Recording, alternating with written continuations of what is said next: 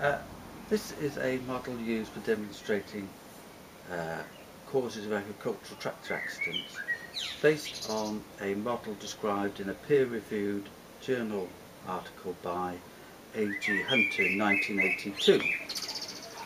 This model's got a number of distinctive features. First of which is a indication on the side here of the slope in degrees, 10, 20, 25, 30, 35, 40. And as you raise and lower the slope, so the indicator changes to indicate the appropriate angle of slope. There's also a surface that represents, in this case, a rough grass texture. The advantage of the model is that you can place various other alternative surfaces, mid-range grip, or if needs be a very slippery one that represent coefficients of friction that relate to their actual real-life equivalents. So those are two of the features, and then the third is the use of 1 in 32 models of agricultural tractors. And the mechanics of it is, and physics of it is such that Hunter has shown that this represents what happens in real-life accidents. And one of the first findings of research was those tests that are done in the laboratory on tilt tables actually aren't replicated in real life. By that I mean accidents occur at slopes far less than those found under those ideal conditions. And those ideal conditions are by placing a vehicle on a tilt table. So in this case, the axles are chained to the ground, and what you do is you raise the slope until the vehicle starts to overturn. And in this case, this is an example of the first type of instability, which is sideways, lateral instability. These tilt table tests can also be used to look at what happens when the vehicle is pointing both downhill and uphill. In the case of downhill, we would call this tipping, where the front wheels remain on the ground and the rear start to lift. It would be tipping. And rearing is where pointing uphill, and for whatever reason the front starts to lift. And so those are both two types of longitudinal instability. But what Hunter found from analysing a whole range of agricultural accidents is that in real life accidents occur well below those angles which you would find on, as I say, a tilt table. A classic example being one, in this case what we have is a two-wheel drive agricultural tractor. In this case what we find is that it will slide out of control at angles much less than we found on the tilt table. So in this case, if I just give an example, on a 20-degree slope, if we just raise it slightly, it will slide out of control and potentially overturn.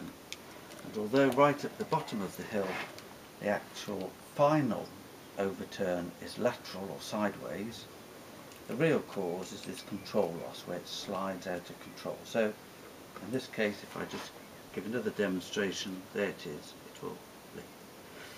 And in this case you'll see that the first sign is that one of the wheels is lifted off the ground. In this case we have 3 points of contact, both on the front two axles and on this rear offside. And the reason for that is that this has got a tilting front axle. And the advantage of that in practice is if you find potholes, slight bumps, it gives you much better contact with the ground. So a slight bump or inclination can actually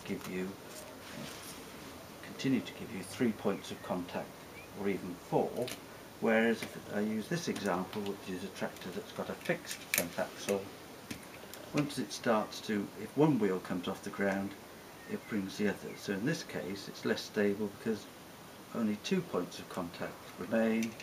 If we go for the pivoting front axle, get a slight inclination, and in this case one wheel's off the ground but the 3 others remain. So this is an example of, as I say, this type of instability called control loss. And the analysis of the accident was such that many experienced operators got caught out and have had accidents as a result of this phenomenon known as control loss. And the main issue is a sliding out of control because you have a lack of friction. If you find an alternative surface, in this case this is one that's slippier still, you might have to go down to the relatively low angles of between 10 and 15 degrees, and you can show that it will slide out of control. So let's lift this one slightly. There it is, 12, 13 degrees, and it's sliding out of control. Quite often operators will describe accidents in those terms, where the vehicle starts very slowly to slide out of control and will gather speed before finally overturning at these relatively shallow angles. So the moral of the story is that these accidents occur very much shallower slopes than you would find in laboratory tilt table tests.